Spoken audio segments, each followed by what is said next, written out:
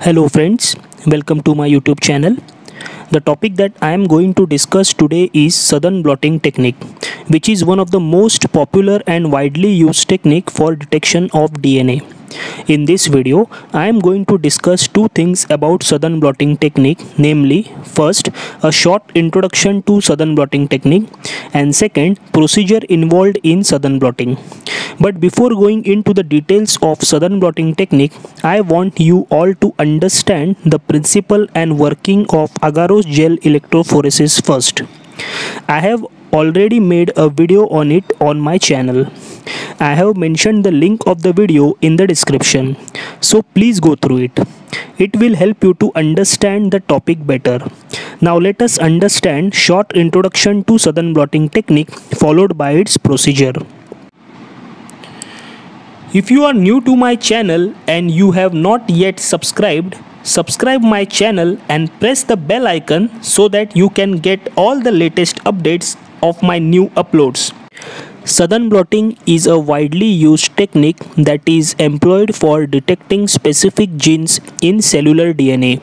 The technique is named after Edwin M. Sudden, who developed in 1975. The procedure involves 5 steps, namely, first, extraction of DNA, digestion and loading of agarose gel.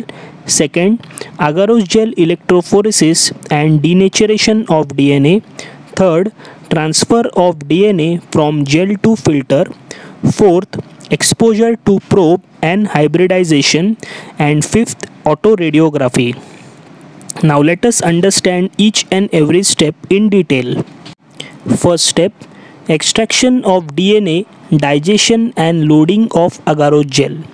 DNA is first extracted from cells with the enzyme proteinase K, and dithiotritol purification of the DNA is carried out by phenol chloroform extraction followed by ethanol sodium acetate precipitation. The purified DNA is then digested with one or several restriction enzymes like EcoR1 or HIND3, which recognize a 6 base pair recognition site. The enzymes cut DNA at restriction sites at several places to produce large number of DNA fragments. The digested DNA is double-stranded and loaded into the wells in agarose gel. Second step, agarose gel electrophoresis and denaturation of DNA.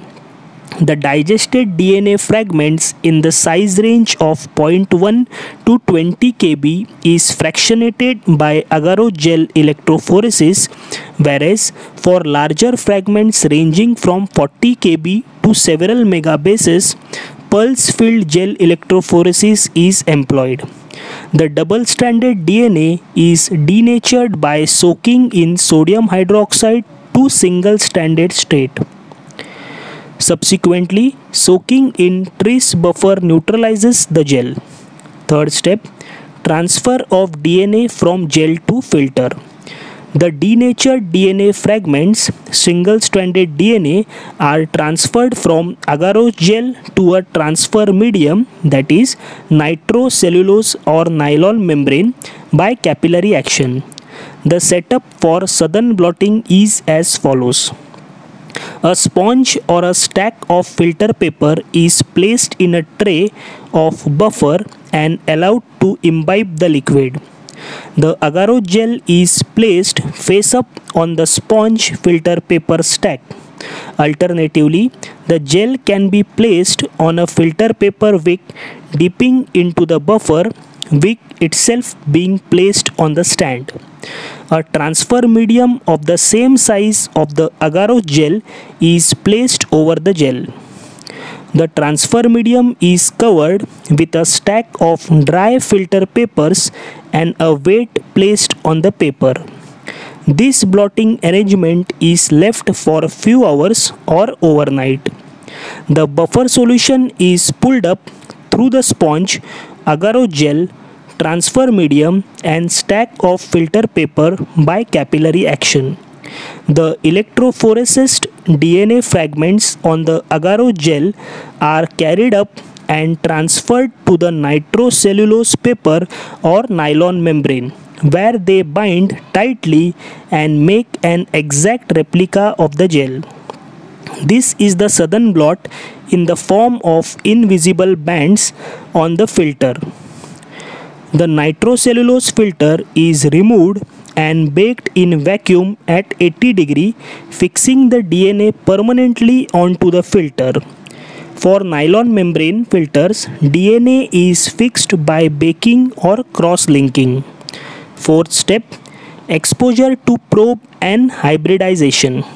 The nitrocellulose filter is now bathed in a solution containing a specific radioactive probe P32 for hybridization.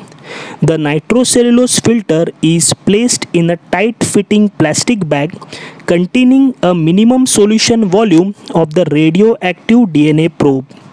This is kept at 60 degree for 16 to 24 hours. The relatively higher ionic strength of the solution promotes hybridization. Fifth and the final step, autoradiography. Autoradiography is used to detect the site of a radio-labeled entity in the fragments of DNA. As a result, radioactive bands corresponding to the bands containing gene of interest are found. The filter is washed to remove all the traces of unbound probe, dried and overlaid with an X-ray film for autoradiography. The developed autoradiogram shows the position of the DNA fragments complementary to the probe in the form of bands on the film. If you are watching my video for the first time, subscribe my channel and press the bell icon so that you can get notification on all the latest updates directly onto your phone. Thank you.